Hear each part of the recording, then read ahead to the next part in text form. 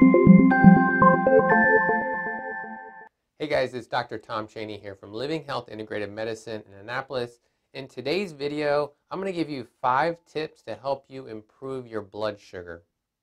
So we see a lot of diabetics in our office, and it's something that I help patients with, is improving blood sugar, reversing their type 2 diabetes, and getting them in control of their health. So I want to go through and give you 5 tips today that you can start using immediately to help you better stabilize your blood sugar. So number 1, you need to start your day with a high quality protein and some good fats.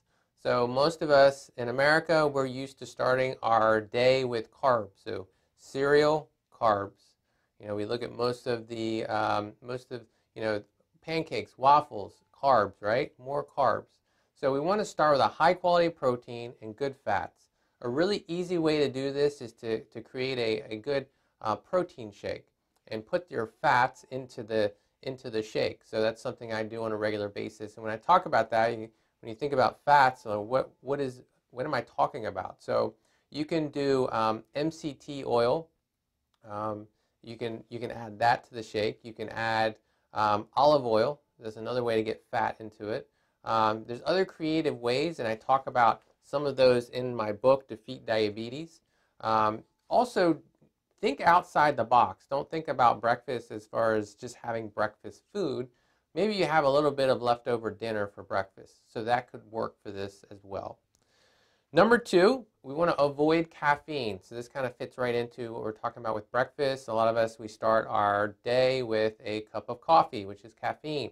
So caffeine is going to do a couple of things. One thing it does, it puts some stress on the gut and the intestinal lining. And most of us, we do not have good gut health, so we want to do everything we can to take pressure and stress off of that area. So that's one way we can do it, is to avoid caffeine. Also, the caffeine is going to impact your adrenal glands. Adrenal glands do also help to regulate blood sugars. So anything we can do to take stress off the adrenals. Most of us are living in an overly stressed environment. There's enough stress on our adrenal glands, so we want to take some pressure and some stress off of them. And one way we can do that is by avoiding caffeine. Number 3, so we want to avoid fruit juices. A lot of times we think that, fruit and vegetables, they're healthy, right? So fruit juice must be healthy as well. Well, if you look at a lot of the fruit juices on the shelf and you look at the sugar content, you're going to see the sugar content.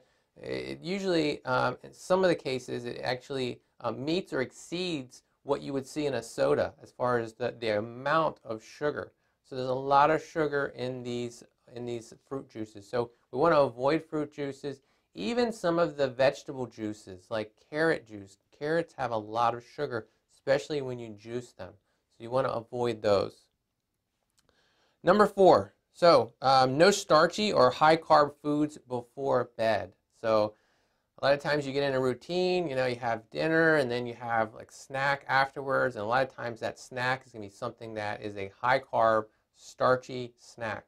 So we want to avoid that before bed. If you're going to have something to eat, if you feel like, hey, I need something to eat, let's go to something that has higher protein content.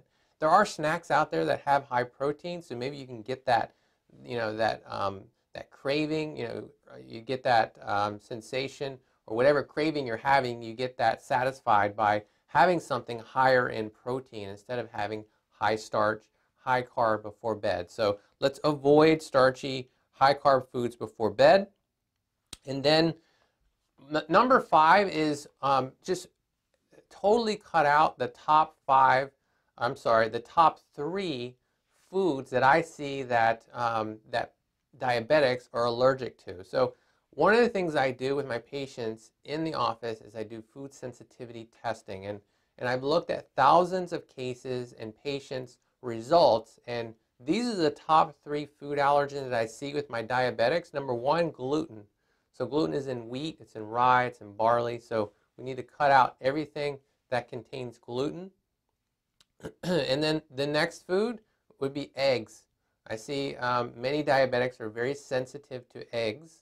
And then the third is actually a food group, and that's dairy. So those are the top 3 allergens that I see. And what I'm saying is that when I test patients, they have a high reactivity to these, which means it's going to create inflammation in the body.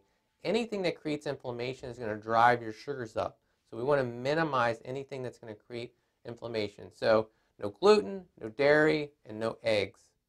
Hope you got some great information from this video. If you want more strategies and tips, pick up my book, Defeat Diabetes. So you can get this on our website at livinghealthmarket.com. We go through some of the strategies that we share with many of our diabetics. If you're looking for a customized program, then give our office a call, 410-216-9180. We can talk about how we can customize a plan for you and help you reverse this disease. And coming to our seminar is a great first step to learn more about our approach to reversing type 2 diabetes. So I hope you got some great information from this video, and I'll see you in the next video.